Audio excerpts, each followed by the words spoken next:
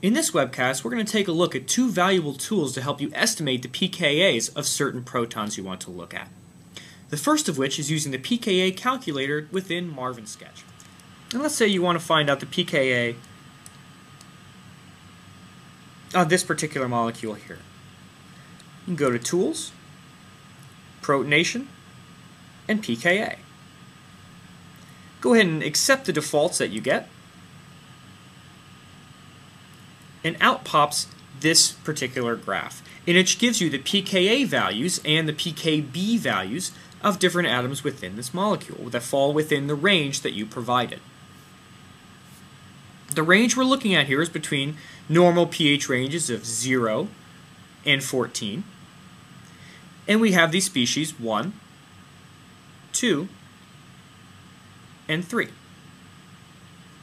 So you can look at a particular pH value in this table on the left and say at pH 7, which compounds are going to be most prevalent. At pH 7, compound 1 will be in existence 100%. So therefore, at pH 7, also shown in this graph, compound 1 be 100%, and that's what we see at pH 7, this particular compound. Now the pKa value of that amide proton here is shown in red at 16.47. So at a pH value of 16.47, 50% of these protons will be deprotonated. Whenever you see a blue value within this pKa calculator, such as the one you see here on the top of this amide oxygen, gives you the pKb value.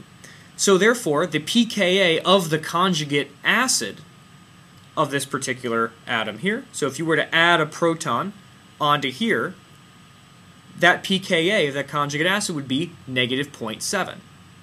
At negative 0.7 pH, 50% of these oxygens will be protonated and 50% will not be protonated. And you can start to see that within this microspecies concentration as it's getting closer to the pH of 0.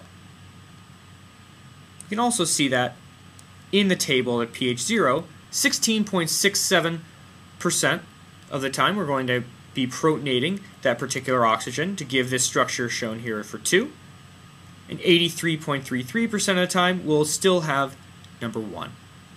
You can use this pKa calculator within Marvin Sketch to give you a very good idea of the microspecies that are present within a molecule at a certain range of pHs. Another pKa tool that you can use is within Ace Organic. The way to get to it before you actually log in, down at the bottom of the screen, there is this button here. We'll be coming back to this page many times throughout this course, and we've already done this previously. The one I want you to look at here is the Ace pKa calculator. So all you have to do is draw in the molecule within the pKa calculator and press the View pKa's button. What Ace will do is it'll number these atoms here, and what it'll do is give you the pKa and the pKb for different atoms within this molecule. So what you can do is use this acidity and basicity calculator within the Ace Organic tools, as well as the one within the Marvin widget, to help you out with giving you a great estimation and a great start for the pKa's of different protons within any molecule that you would like.